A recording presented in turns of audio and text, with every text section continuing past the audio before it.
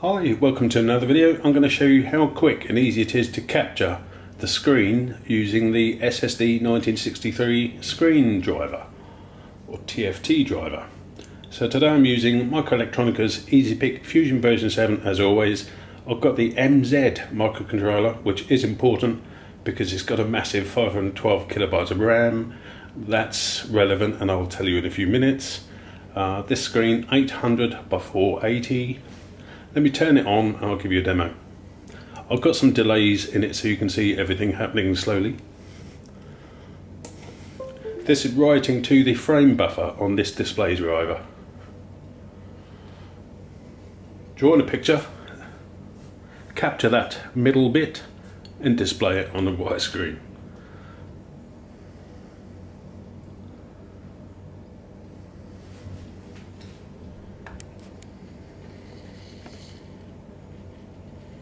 And once I've got the bits, I can manipulate the colours.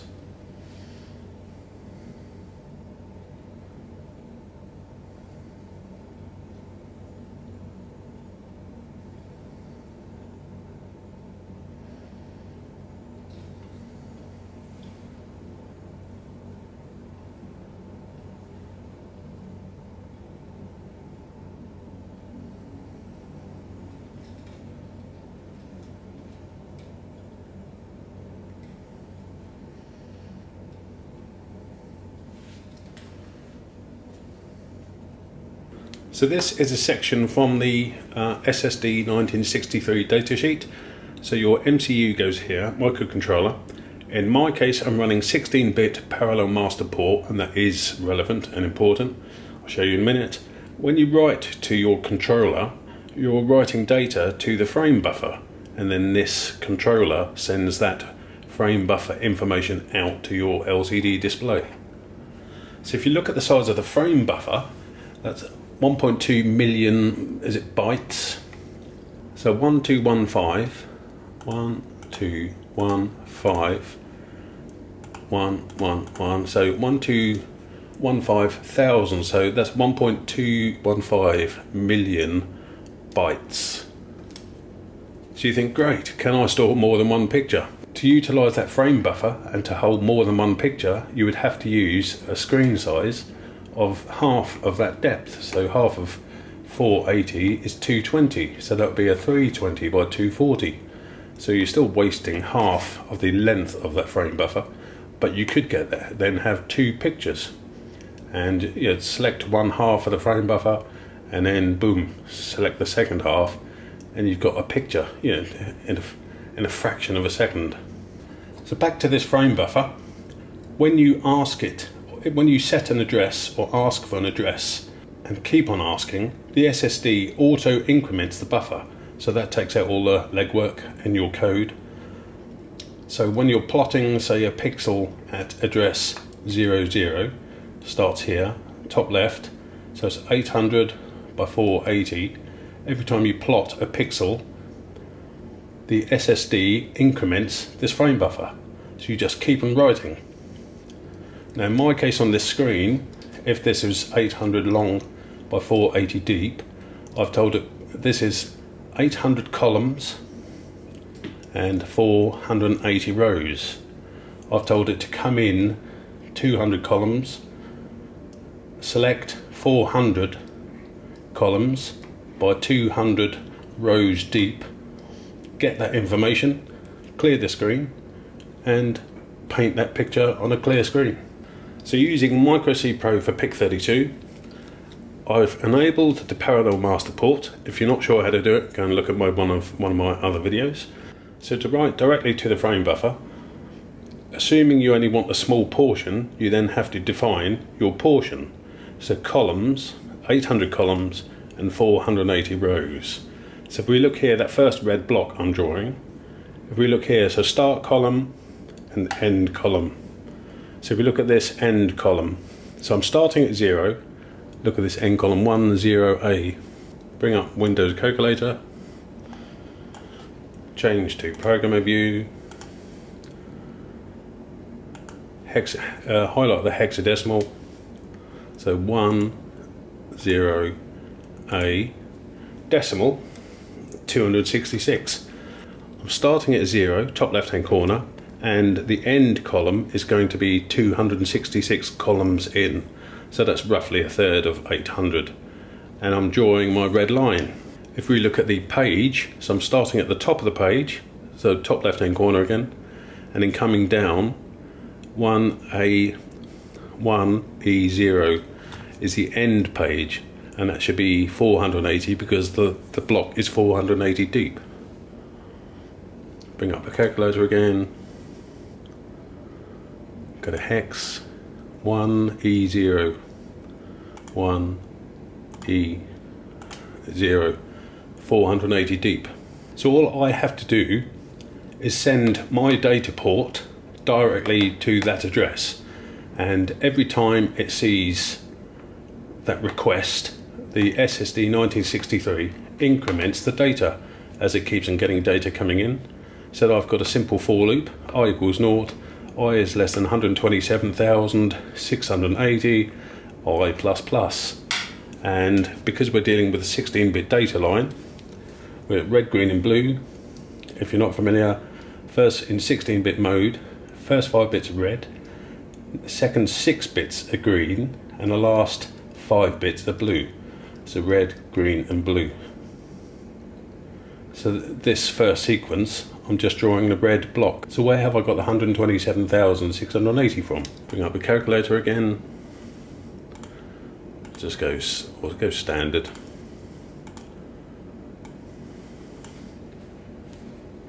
So I've already said the block is 266 wide. So 266, or that's the end column. So 266 wide by 480 deep times 480 equals 127,680 bytes. So that's how I send the red.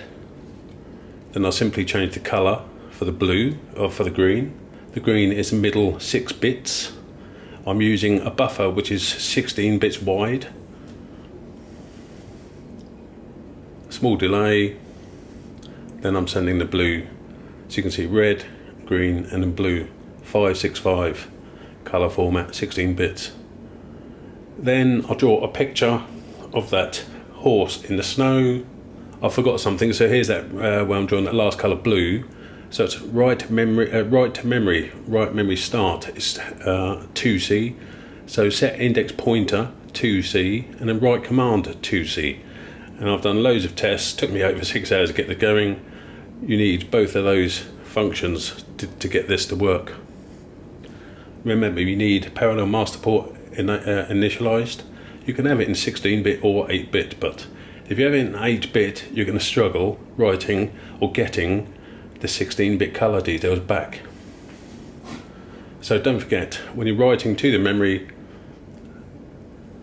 set index pointer to 2C and then write command 2C and then write your code. Simple as that. PMD, so parallel master data in. Now parallel master data in is the same as parallel master data out. So draw the horse. So here I'm changing the capture area. I'm coming in and down to just grab the horse from the sort of lower middle section of the picture. So if we come here, for example, so start column is 0, 0, 0 and C8. So C8 is actually, I know, is 200. So go to programmer view, go to hex, C8. Yeah, so start column is 200, the high byte and then the low byte. So coming in 200, and I know the picture is 400 long. So this would come in 200. If that's 400 long, then this end column should be 600. So let's type that into the calculator. 258. Click on hex. Should be 600. 258. 600. So come in 200. Read up to 600. And then the page. Come down 200, See, C8 is a start page, and then come down to 190. So start page is 200 and come down to 190. X. Come down to 400. So we're starting at 200, coming down 200 means our picture is 200 deep. So it's 400 long by 200 deep. Got a standard view. 400 long times 200 deep equals 80,000. So 80,000 reads, but the parallel master port is giving me 16 bits of data, which I'm putting into a buffer and just incrementing the buffer with J. So that 80,000 reads, so multiply this by 16, 1,280,000 bits of information just in that little 400 by 200 picture.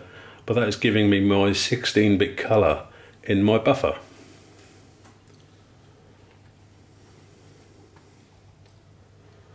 So yeah, to read the memory start, set index pointer 2E and write command 2E.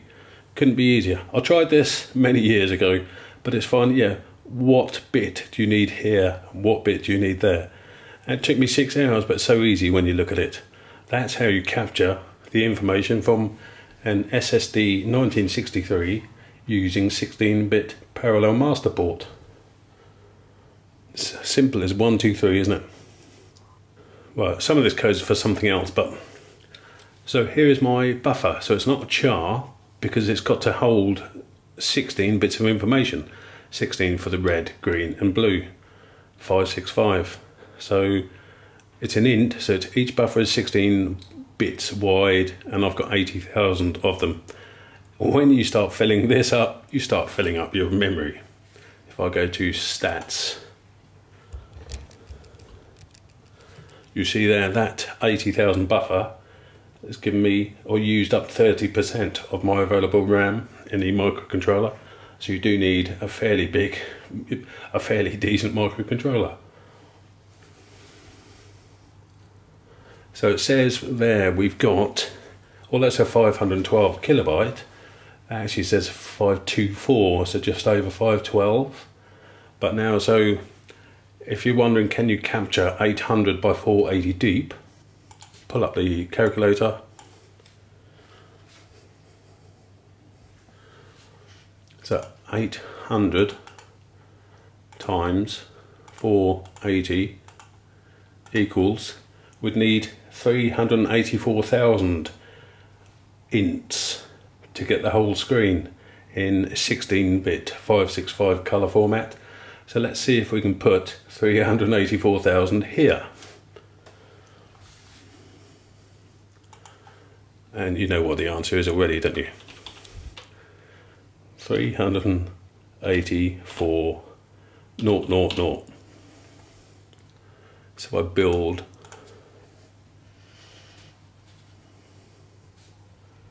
now, scroll down to my errors. I wonder what the error will be. Oh, don't know if you can see that. Not enough RAM. So I've actually worked out you can actually afford, you can afford to get, with this 32-bit microcontroller with 512 kilobytes of RAM, you can afford to get 500 by 500.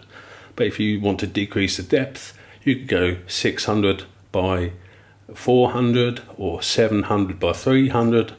So long as you keep that RAM under 512 kilobits or kilobytes, then you can capture a lot of this screen.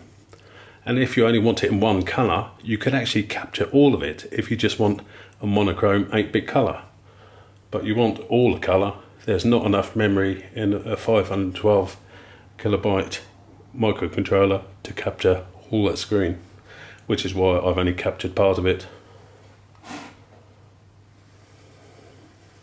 So once I've got my 80,000 bits of information in this buffer, I just increment the frame buffer.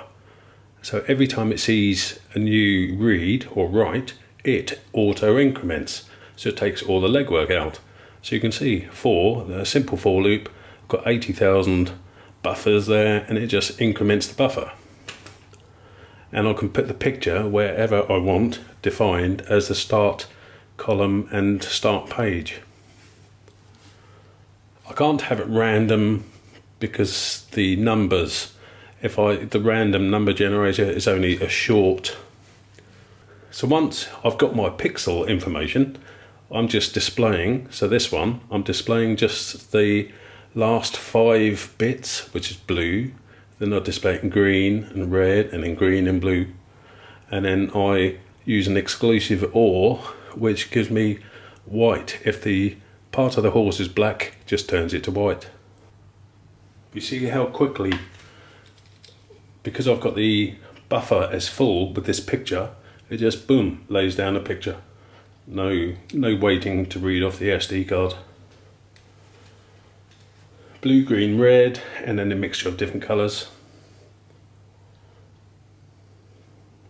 And that's the exclusive OR there, turns it white.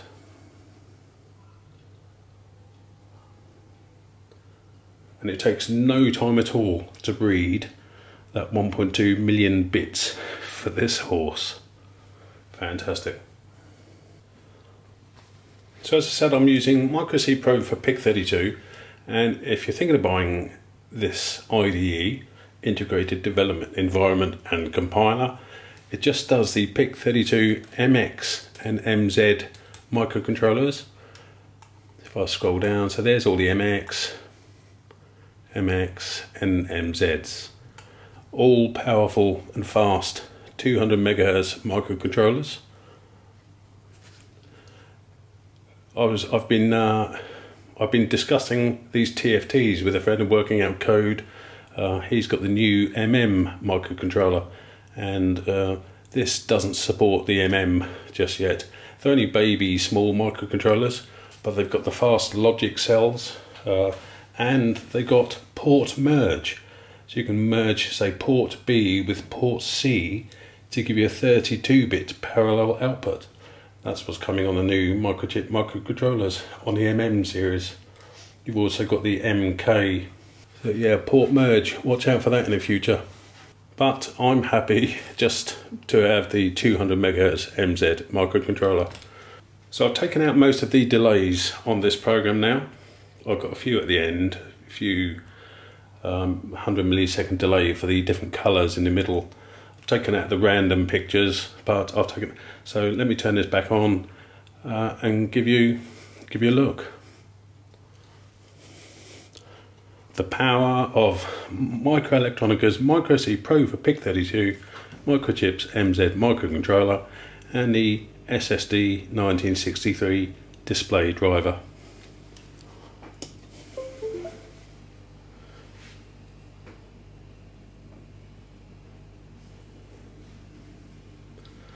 I bet you didn't even see those 4 pictures being drawn, did you? I'll let you see it again. And when that horse picture first is read from this SD card there, as it's being refreshed, we've already captured those million bits in the middle. And now we've got the bits, we just manipulate them. So if you've got a paintbrush program on one of Microelectronica's examples, now when you switch off, there's no need to waste your picture. You can just save your bits to an SD card or a USB stick.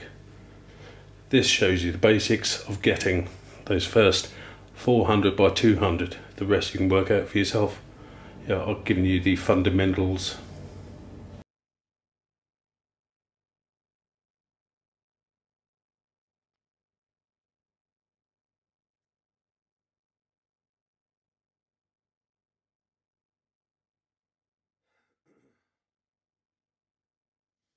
So going back to, I did a demo on the touchpad and drawing and writing with the touchscreen.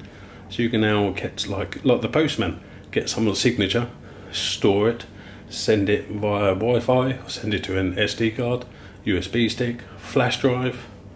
anything you want, so no longer do you have to lose all your pictures. Capture them in a split second and re-display them.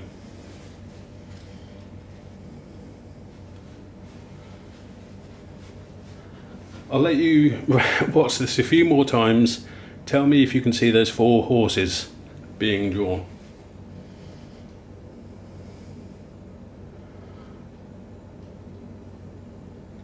How many milliseconds does that take?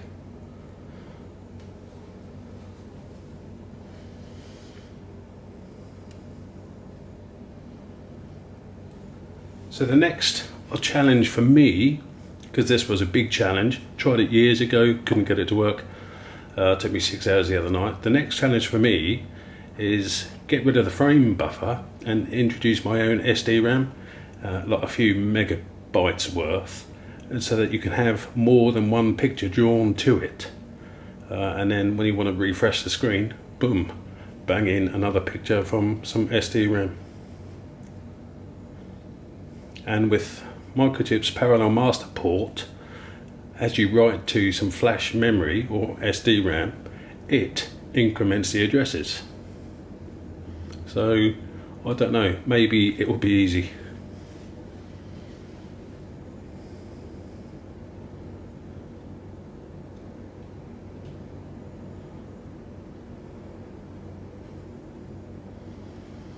So hopefully you've enjoyed this, hopefully you found this informative and helpful.